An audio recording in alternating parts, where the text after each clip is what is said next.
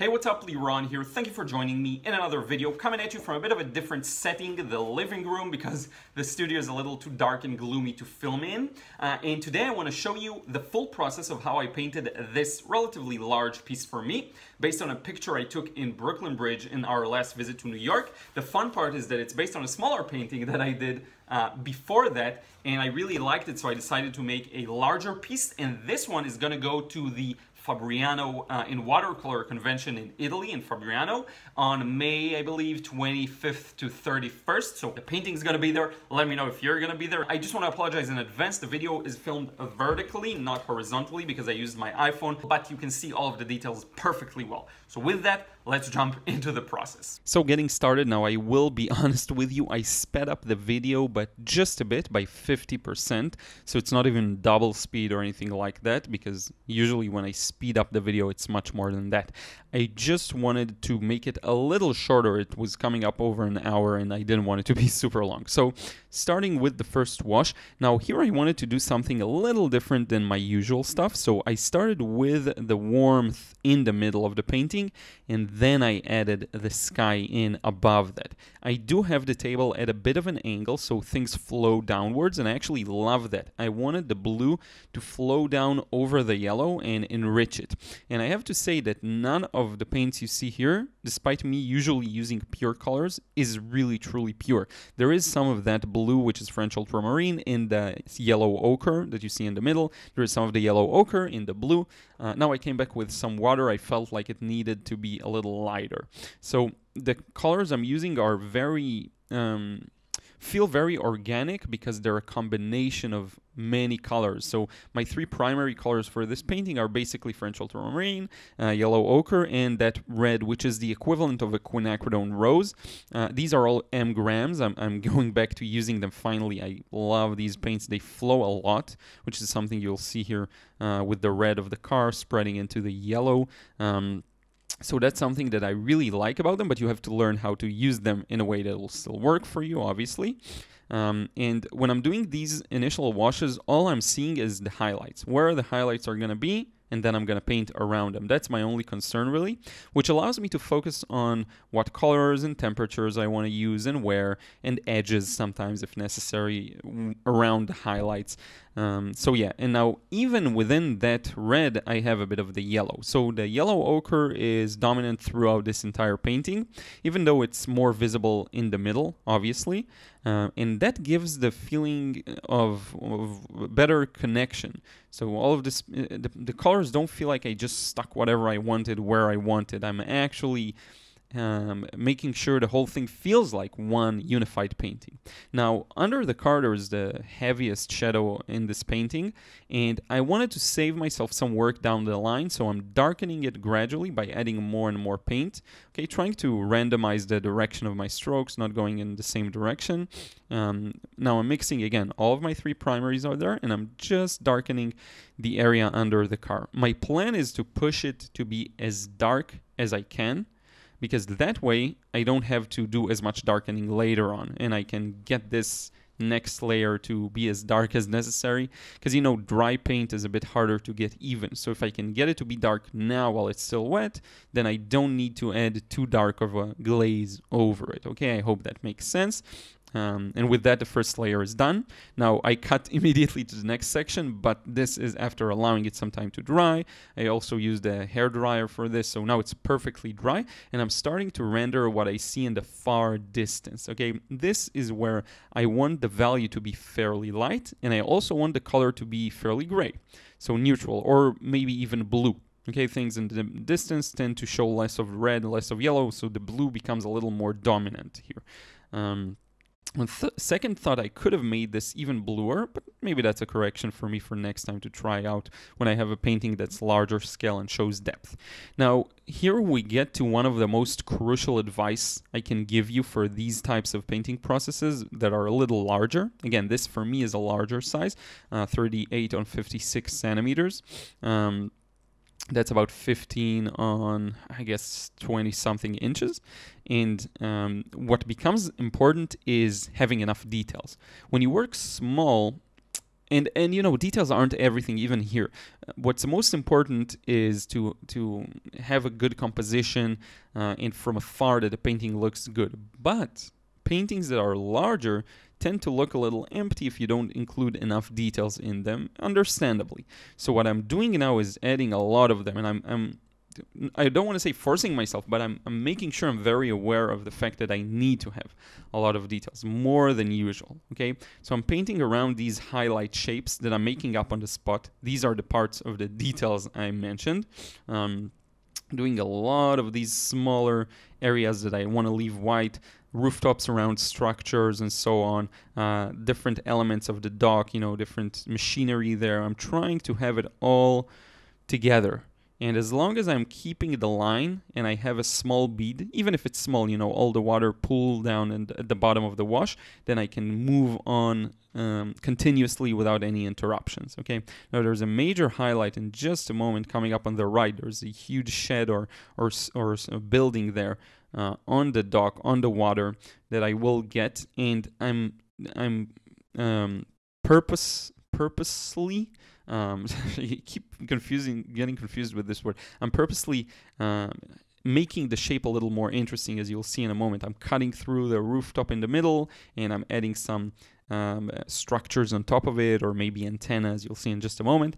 And I think that adds a lot of grace to it. A lot of what I'm doing is just imagining things. Like, really, I'm just imagining that there are some complex shapes around it, and that I'm putting them in. It just requires imagination and careful observation of the reference, and a lot of practice doing that. Okay, it's not something that's necessarily easy to render details without actually painting details. It's a skill. Like everything else, you improve at it. I think larger pieces put more emphasis on it and stress, or maybe show the viewer if you have that skill or not, a little better than other smaller paintings. Because you have to include a lot of details. Now here I'm going over to the water. Okay, this is already the water, trying to use some dry brushing just to get some sparkles on it.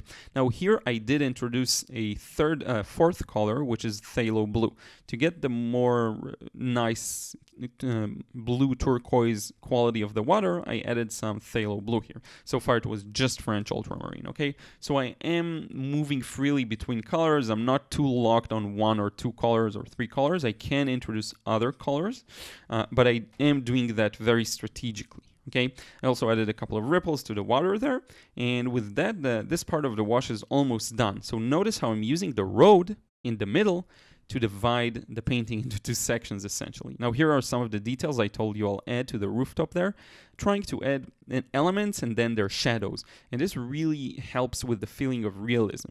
You will see just a few of these things in the actual scene, but all of these little details and elements provide the viewer with a lot of things to look at. And this, I think what's interesting about this process, I don't know if you can pick up on it, but when I do processes for YouTube, obviously you usually don't see my face. Here you can see some of it. What makes this process very different from what you usually see is that I'm fully in it. Okay, I'm not thinking about instructing or explaining things to you. I'm not thinking about anything. I'm just in the painting process. And I think it gives you a nice glimpse into what that kind of a thing looks like, because you usually don't get to see exactly that. Okay, now I added another section of the water that is visible under the different scaffolds and elements of the bridge. The reason I added it already now is because I wanted it to be similar to the blue up top, okay? And sometimes you're running the risk of having a different color change behind the element, and then it just looks awkward. And I already had that mix on the palette. Now I'm starting to render the right side, and here it's just a, same kind of thing. I'm just painting very carefully while adding smaller bits of light and shadow and making sure that everything looks good from afar. The most important part isn't necessarily where the exact highlights are. It's more about the overall value and overall temperature. So the buildings are blue, they're cooler. The value is relatively light. Now, I know that I'm going to paint all of the different details of the bridge later on. However, I'm not bothering myself with painting around them now. What I'm doing is pretending they don't exist and rendering the right side as I see it. The reason is they're dark anyway, so I'm going to add them over it, glaze over it with wet on dry. And also, I'm planning on adding some of the highlights with opaque paint straight out of the tube, so I don't really care. I just want to make sure the background looks good. You see what I mean? I just want to have a good looking background so that later on when I layer on top of it the bridge details, which is going to be a really cool step I think you'll enjoy, it will look good, okay? Now, here I'm running the risk almost of being too detailed, and I think I was close to that, but it ended up being fine because some of these details do show through the bridge. I think one thing I could have done maybe a little better was to lighten up here, to have a lighter value, but it's not the end of the world. You'll see in the end result, still looks good. Now, I'm doing something that I love to do, and that is under the highlights, I'm adding some darker values, wet and wet, into the wash. What this does is it gives off the effect that there's an actual building there, because under the highlight, which is the rooftop, we have a shadow on the side of the building that's farther from the sun. You see, so this complements, the two elements complement each other really well. Highlight and a shadow under it. Okay, I hope that makes sense. Now there's a main structure there that I want to get in, that you can see really close to the bridge. It's like a, I don't know, some kind of a very elongated shed, or I don't know what it is. It could be like a million things, but I want to get that in, and I'm actually painting around that. So you see where I ended the wash down the bottom is where this is going to come, and over that I'm going to put in some more details, some more antennas, some more elements on the rooftops. But as you can see, I'm now just putting in some wet and wet details, darker shadows, some reds, some blues, a combination of both, because we're getting closer to our point of view. The closer we get, the more reds and the more yellows you'll see, which is why it's important for me to start including them. These will enhance the sense of depth. So here I'm now starting to work on that elongated shed I just mentioned. Now with all of these elements I'm putting in on the roof, it's also important to put in shadows. So you see me put a line and then swipe a shadow to the right, okay? It's actually down and right, but because of the angle of the video, you see it like to the right. And a lot of it is guessing. So for example, the cars near the buildings, the elements of the highway that I'm going to get to in a moment, this shed I'm putting on top of the shed, these are all, it's guesswork. I'm hoping that it will connect to something that makes sense. Now when I look at the reference, I do see all sorts of different details there. So I'm telling myself, okay, if I see those here, then it should work there as well. So I'm just trusting that I can render what I see accurately and that this rendering will lead to a realistic result. It's just like I'm talking about using abstract shapes and trusting the result. And I'm going to actually do another video on this. I think it's going to be on Saturday on painting portraits and just trusting that it will connect to whatever it needs to be. Okay, that's a really important point. A lot of it, same here for these cars I'm working on right now. It's just cars parked there. And you have to have trust that it will end up looking like the thing it should look like. As long as you're good in looking at the reference, matching the value you see, matching the shape you see to a somewhat of an accurate result, and you're not actually drawing every car individually because they're not visible, then you will do a good job. Okay? It's, again, easier said than done. It's something you need to practice quite a lot. But it will be worth it. So now I'm starting to work on the lower sections here, and I am leaving a bit of highlights for the details of the bridge that I told you I'm going to ignore. If I can remember, I do leave room for highlight. I also did that on the left side of the bridge, as you can tell, with that two patches of blue and a yellow line in the middle that I left from the initial wash. Okay, this, you have to pick your battles, as they say. Sometimes it's worth working around a highlight, sometimes it isn't, and you're better off just covering it up and then later coming back and adding more definition to it. So you really have to figure out what's worth your time and what isn't. And many times it means that, yes, you will have to work a little harder later on. Now notice how I'm still sticking to the large brush. It's a Skoda brush, it has a good tip, but still it's really big. And I'm trying to stretch my use of it as much as I can, because this large of a brush leads me to look at the overall picture a little more. Because it's large, I can't now start filling in everything like a coloring book. I actually have to treat it as an overall impression I'm trying to get. And whatever element I'm putting into the painting, I always look at it in a micro level, how it fits the small environment around it, is it accurate and similar to the reference, but then also does it fit in the entire thing, the entire painting. That's really important, okay? You have to have everything fit in a very holistic way, okay? So both the area around it and also the entire painting as a whole. Now the ledge, the security ledge and the edge of the road was really important for me because it is a beautiful detail and you can see quite a lot of it in the reference photo. So I wanted to make sure that it is visible here. Now after some thought, I figured that I should just drop a vertical line from the bridge downwards because that diagonal didn't work. It just didn't make any sense. So now I'll probably start exploring the cars and adding some of them on the highway. Not too many cars there. There's obviously the division between the lanes. Not too many cars there, and maybe I should have included some more. But I do feel like this is full of details, so maybe putting in more would have been counterintuitive. So I'm happy with what I did so far. But just a few touches on the road to get those few cars in. Now, one thing I discovered that works really well for me is to have kind of two squares for the normal cars, not the trucks, not what I'm doing now, but the normal cars, just two lines. One is for the front and another is for the windshield, and then you get the light on top of the the engine, and I don't know, it just made sense. And then I also added some dark shadows underneath them. So not my best cars, but pretty good, I think, and they look nice. So now I'm mixing a bit of a darker mix for the shadow underneath them. I use the French Ultramarine and the same red, kind of Quinacridone Rose or Perylene Red. It's all the same. I don't really mind which one it is. All colors really work nicely as long as you minimize the selection. And now I'm just putting in some details for the also lanes. I'm just looking at it to see if something is missing. That's where I'm seeing, okay, there's a sign there at the back, so I'm putting that in.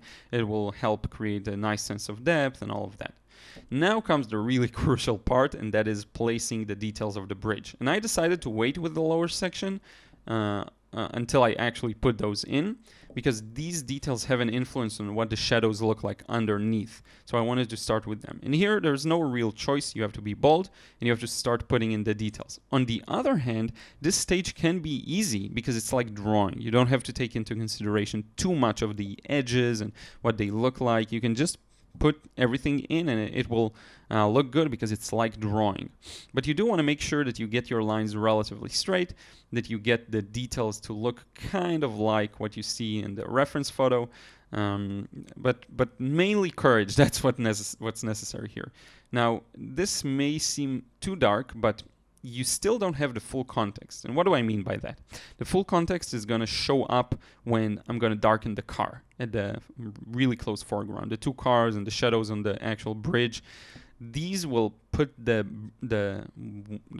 what do you call it? The details up top on the bridge into the right context. Okay, they won't look as extremely dark as they look now. So I'm slowly building the bridge's frame. Would have been smarter to maybe get the vertical lines out of the way, but for some reason I didn't think of that. So I'm doing the horizontal lines first. Maybe it would have been smarter, but I'm just getting in all the vertical lines and kind of guessing where to pause and where to stop them. But that's fine, that still works. And you see there are these very interesting details where the vertical and horizontal lines meet. It's like a small metal piece, two metal pieces on each sides, and the highlight between them becomes a very interesting and beautiful effect. Okay, so I don't know, I really like the way it looks. These have a thicker kind of box up top and then the diagonal lines.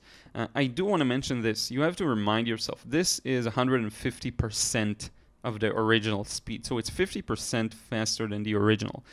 Don't paint as fast as it seems here. I know it can be tricky because sometimes if you watch a lot of time-lapse tutorials, you tend to want to recreate that feeling, and I don't recommend it. Okay, so treat this as that's not a real speed. Again, I considered doing this real time, but then it was over an hour long, and Quite frankly, my voice is kind of done from talking a lot yesterday and doing podcasts, and so I didn't want to record an hour-long video and upload it. It's just a big mess. But if you do want me once in a while when I do these very long processes to do a real-time thing, like fully real-time, let me know. I didn't speed it up again significantly so that you can still follow. You can definitely follow along with me here. But I still didn't want it to be super duper long. Now, I'm not too worried about the highlights on the bridge. I'm going to add that, as I mentioned earlier, in a dry brush manner. I have this new John Brilliant, John, I don't know what you'd pronounce it, Jean Brilliant, like a brilliant yellow-white. That's a beautiful, it's a Shinhan PWC paint.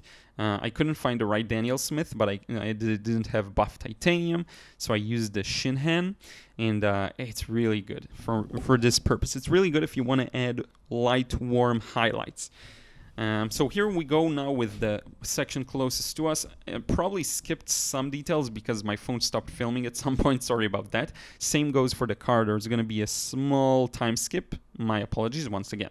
But now notice how I'm creating the shape of the car by means of indicating the shadow behind it. That really brings out the shape. And on second thought, I probably should have changed that part a little more, but I tried being really loyal to the reference photo, and I think I lost an interesting highlight effect. But in any case, you can't get everything perfect. Now here I'm thinking, what should I do? Should I connect it to the shadow of the car? Should I connect it to the shadows underneath the car? Because you want to make these connections as much as you can, especially in the foreground. This is where it's really important to connect as much as you can.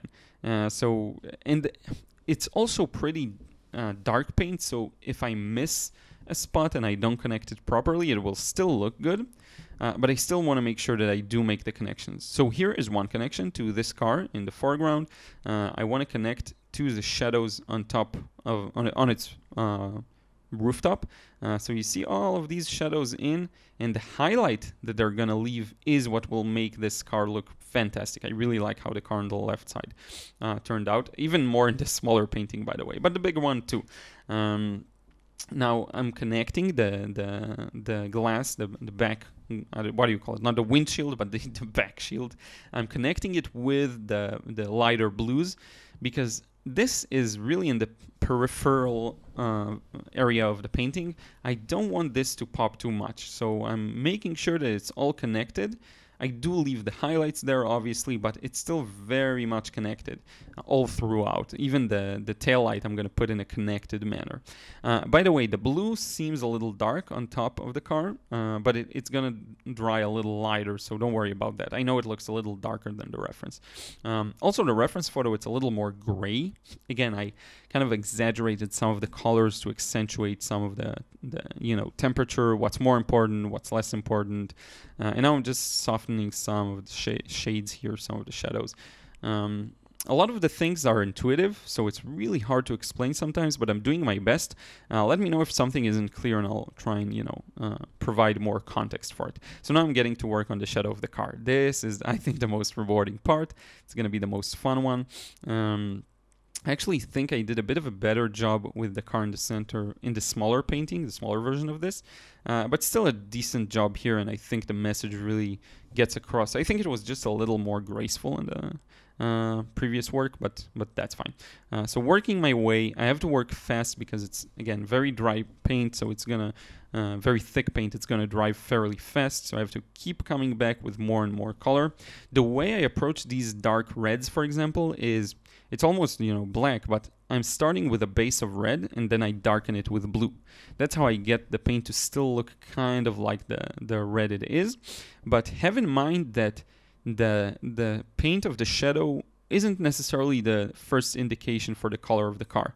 What's more of an indication is its highlight on the rooftop. The lighter red is what's going to indicate to the viewer that, oh, this is a red car. Okay, so don't stress over, if you're trying to mimic the values you see. And by the way, that's the time skip I was talking about. Sorry about that. Again, missed some of the phone just stopped working. But don't be too obsessed over the shadowy color. So if the shadow is almost blue or black, it doesn't mean the impression of the car will be ruined, okay? It just means that the highlight is what's going to tell the story. And if you look at the top parts of the car, they're red. It's very clear that they're red, and this is what it's going to hint to the viewer, oh, okay, so the car is red. Now, I'm just rendering the shapes over the windshield and over the front of the car as I see them. That's the secret, really. You just render them as you see them and hope that they connect to something that makes sense. Now, we're actually near the end of the process. There's about 8 more minutes of just adding small details and small touches. Now, I'm darkening some of the shadows on the bridge itself. I felt like they need to be a little darker. And at this point, I don't even remember exactly what I did. It's just a lot of touch-ups. But I will add my commentary as I see it. So here I added the taillight. It's a mix of a very bright and light cadmium red or cadmium orange. I think it's a Shinhan PWC2 with the yellow, the bright June Brilliant. So the two of them together create these beautiful orangey lights. Or maybe I even mixed it with some Hansa Yellow Medium. Just to get that nice little orangey effect. Or you can just get an opaque orange. Now notice how I'm getting rid of color on this scrap piece of paper so that I can get a proper dry brush effect. To get a proper dry brush, sometimes you need to get rid of paint. So the brush needs to have a few, little paint, a little water. So that's what I did here. Now here I'm adding opaque paint over that highlight on the rooftop. And I'm kind of moving it around. Now, if you look at the windshield, I added some opaque green paint there because you can see some green reflected on it, but unfortunately, I didn't capture that on camera as well. My apologies once again. So I'm putting in these small highlights that are going to play a major role in how this reads. And you see there's a very gentle one at the back of the car. I'm just adding them where I see them. In a moment, I'm going to add them to the top of the bridge as well, really in depth, and show you how I hopefully add them over there as well. To the side of the car, that was kind of a design decision. There isn't really that strong of a highlight there, but I did want to bring out some of that section in, so I put it in there anyway. And now we're starting to work on the highlights on the metal beams of the bridge. This is, I think, one of the most important parts. Again, the major shapes are what takes care of the composition, the painting looking good, but this, if you want to rank the details on a kind of a ladder of importance, this is one of the more important details, okay? Because this will complement the very dark color used for the beams at first. So what you essentially get is a high point of high contrast. You get a very light value next to a very dark value, and that slowly brings the metal beams to life. Okay, so I don't know if you'd call it scaffolding or metal beams, but whatever it is, it brings it to life. It makes it pop, makes it make sense. Here you see the connections I told you about, the connectors between the vertical and horizontal beams, and also diagonal beams. They have these two highlights over them, which are beautiful. And depending on where it is on the bridge, so on the right, you see them a little more from the left angle. On the left, you see them. You have to look at all of the different shapes in every single level of the painting, in every single stage. It's just a part of the challenge of painting accurately. When you get started, you focus on what matters, which is just indicating the temperatures, the first wash.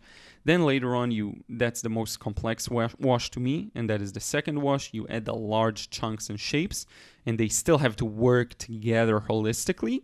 And now we're at the stage of adding the small details that also have to work holistically with everything else.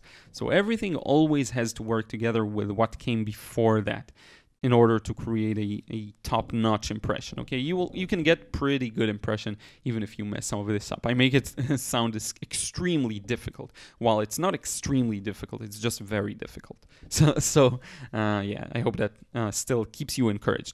But even if you mess up a lot of these, quite frankly, especially now in the stage of the small details, you can mess half of this up and it will still make sense because we laid some good groundwork, some good foundations. This is optional, quite honestly. What I'm doing right now, you could look at it as optional work, really.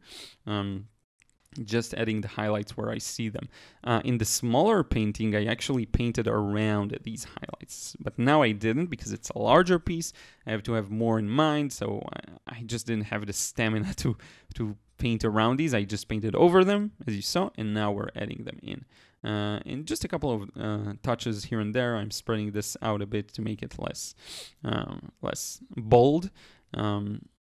It's just a bit on the side of the car. There's a bit of a highlight there. I'm making the most out of this white while I have it in my brush. So this is why you see me kind of traveling all around the painting with it. Just, it makes sense because it's work. To put in opaque paint is work. You have to take it straight out of the tube. I don't want to waste it, so I'm really looking around the painting, seeing where I need to edit. Now, as soon as we zoom out in a couple of moments, you'll better see this in the context of the whole painting. Again, apologies about the awkward angle, but as long as you get to see me work and it starts to make sense, then I'm happy. Now, I diluted some of that white paint with a bit of color and a bit of what I had on the palette. So now, essentially, I have a more diluted but still quite opaque paint. And the reason I diluted it is, first, I wanted better flow, and I also wanted it to merge with the colors in the background a bit more. You saw me adding that white to the little, I don't know, antennas and chimneys at the back. So talking about antennas, now I'm adding the car antenna, now I'm adding the glass for the car on the left. And this, I also don't want it to be too bold, so notice how I'm going to merge it together with the shadow on the part of the car that's facing towards us, okay? Now it's still split, but I'm going to come back with some water and connect the two together. You see, I'm connecting everything together. I wanted it to be darker, but I didn't want it to be as strikingly bold and obvious because it's, again, in the very sideline of the painting. And now we're really near the end of it, just a few details here and there, cutting off some of the highlights that I felt were redundant or unnecessary or distracting. That's always an important part of it. You have to get rid of those highlights that don't play an important role. And I have a lot of that opaque paint on my palette now, and I needed to get rid of it. Now I'm adding some of the bolts on the beams. That's really something that's really cool, and I don't know, it's just a nice extra touch, and it will show from afar. And it's just, you know, small dots that are darker. The angle in which the light kind of hit the bridge has led to this perfect reference. Like, this is a perfect reference for me. It's a bit complex, there's quite a few details, but it's a perfect reference. And now I'm doing the same for the beams up top. You can see all the bolts there. And it just adds some more things to look at. And again, a large painting requires that. It requires some more details. It requires you to have something interesting to look at. So I'm doing the exact same thing on the right side and also adding these cast shadows by some of the beams. I don't even know if their direction makes sense, but I wanted to put them that way. It looked good. And that's how I did it on the previous painting, and it registered really well for some reason. Sometimes the things you do don't make sense when you look at scientifically on the light and its direction and everything, but they do make sense compositionally, so you still do them anyway. And now I'm signing this. I'm not going to show you the whole signing process, but in any case, we can wrap it up and remove the tape. Now you can finally see the painting. Let's look at it a bit from up close, and again, I'm sorry that the video format is a little different. I wanted to preserve my ability to concentrate and have the camera kind of set to the side and not interrupt me, and also be able to use this for other places, not just on YouTube. So here we go, removing that tape and discovering the beautiful frame. I know a lot of people love this moment, so I want to try and always show it. Now I'm getting a bit messy here with the tape. Sorry about that. Check it out. Check this out. Beautiful frame. And then for the last one, and then I'm gonna have to take a break and remove the tape from my hand. But here we go. And we're done. So now let me show it to you, everything zoomed out. And then also we're gonna zoom in a bit so you can see the details. This is the painting I'm gonna exhibit in Fabriano this year in May in Italy. So I'm pretty excited about that and happy with how it came out. Again, it's a larger version of a smaller painting that I did a while back, like half this size. So in any case, this is 38 on 56 centimeters. I hope that makes sense to you. So now let's wrap it up face to face. So this is it for this one. I hope you enjoyed seeing the entire process. Let me know your thoughts in a comment down below. I was really excited to share with you a tutorial that's actually for a larger scale painting, because I do a lot of small ones, a lot of quick ones. This one's a little more robust, a little more detailed. Let me know if this format works for you. Obviously, I can show each and every single thing, and I had a bit of a blooper with the phone as well while filming. But I hope that gets the point across. If you have any questions, let me know in a comment down below. Thank you so much for watching. I really appreciate it. I hope 2020 has started the right way, and I will see you again in the next vid real soon.